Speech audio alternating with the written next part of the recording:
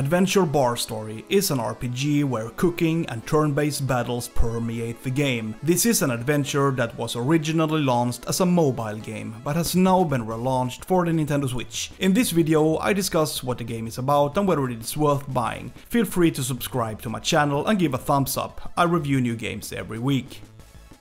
This story is based on a classic concept of how large companies do everything to buy up smaller ones, and how the small ones do everything to make their business survive. In this game, you assume the role of Ciela and Camarina, who jointly run a bar, which at first does not have much to offer. But when they meet the game's antagonist, who is a successful and extremely greedy restaurant owner, they realize that they must create a business that can compete with the city's largest restaurant. It's actually a pretty effective way to present the story. Early on, we get to know what this is about, and it's easy to follow what is happening. However, I never find it to be particularly dramatic. You get to see a few cutscenes now and then, which usually serves a purpose, but I don't find them particularly interesting, to be honest. You shouldn't expect any end of the world scenarios.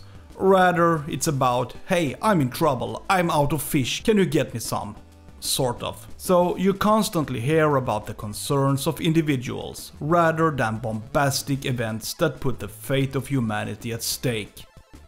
The aim of the game is to build a thriving restaurant. You do this by going out into the world and gathering ingredients. Then you return home and cook up what you have. You can then sell your dishes and earn money. The money can then be used to buy armor, weapons or more ingredients. Here, however, I think that they have not taken advantage of the opportunities that could have existed. I think it would be nice if you could upgrade the restaurant, buying new furniture, making it refined and more attractive for visiting guests. The restaurant looks the same throughout the game, from start to finish. But visually, this is a game that has a distinct retro style. Those who appreciate classic JRPG games from the 90s will perhaps like the mix of cities, deserts, forests, beaches and mountain areas. It's a mix that works, and it's always entertaining to discover a new place in the game. However, the areas are relatively small,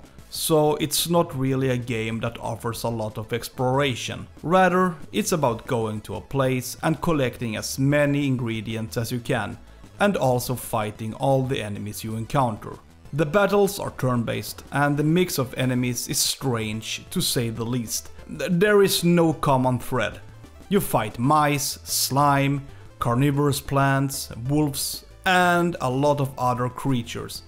Sometimes you also fight bosses, and they are quite entertaining. They differ purely visually and sometimes have abilities that you have to watch out for. However, what I want to point out about the battles is that the difficulty level is brutal. In the beginning it's quite easy to take on most of the enemies, but out of nowhere it becomes all the more difficult as the enemies have larger health pools and do a lot of damage. So the difficulty balance is a bit odd in my opinion. In the game you can use 6 different classes, each with different strengths and weaknesses, but we are talking about classic classes such as warriors, thieves and mages. No surprises actually. But it works, you know what you're getting, and I think it's entertaining to put together your own team the way you want it. Each character can also level up, but not by killing enemies. You gain experience by eating, yeah, by eating.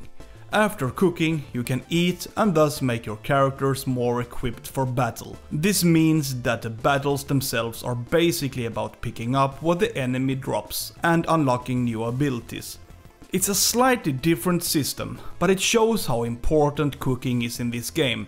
Everything revolves around cooking, as it both generates money and can make your men stronger. So should you buy this game? At its core, it's a fairly light-hearted RPG that never really goes deep. nothing really feels poorly done. It's just that a lot is simplistic. So somewhere this is a perfect game for those who have never played RPG games before and need something to start with. But I still want to say that it has a pretty high entertainment value. It's fun to cook and create new dishes, but also to buy new items that strengthen your characters. So there is a clear progression throughout the game, how to go from nothing to something. It's also pretty solid actually. I haven't encountered any crashes or any problems with the frame rate. However, I think the price is wrong. It costs $20 in Nintendo's eShop, and I would probably wait for a possible discount. Feel free to subscribe to my channel. Have a great day. See ya.